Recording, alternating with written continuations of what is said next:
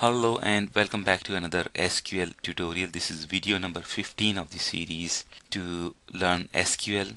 It is very important that you follow all videos in order if you really want to benefit from these videos. All videos are available from this website here, and they're also available on YouTube. Remember, you have to watch all videos in order. Now, SQL offers several restrictions to control what data can or cannot be entered in a column. This is to maintain data integrity and reduce data redundancy. And there are a number of constraints that you should know about. In previous videos, we learned how to apply two constraints, primary key and not null on columns. Today we will learn about a third constraint, which is known as foreign key. SQL deals with relational databases. A relational database decreases data redundancy with the help of relationships between tables. And this is the reason a relational database has the word relational associated with it. Relationships link data in one table to the data in other table or tables. When needed, data from two or more tables can be retrieved in such a way as if there was only one table without having to store data twice or several times. These relationships between tables are created with the help of foreign key. A foreign key is also known as a referential constraint. It references other table or tables unless there is a recursive relationship, which we will explore later. So this is the table, EMP table, employee table, that we created earlier. 1, 2, 3, 4, 5, 6 columns. And each row has or describes attributes of an employee. Employee number, which is our primary key, and the unique identifier for each employee. Last name, first name, hire date, salary, and commission if they earned some commission.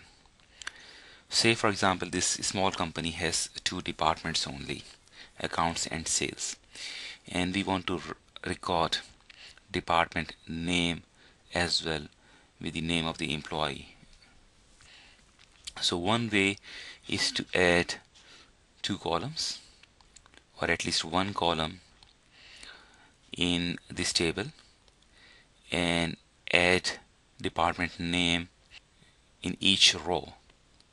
And this is very wrong for all technical reasons.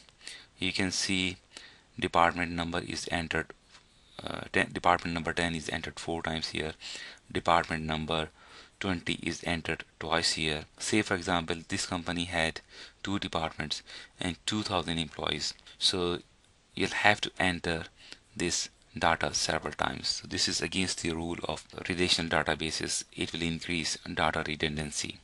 Another way is to create two tables, employee table and department table.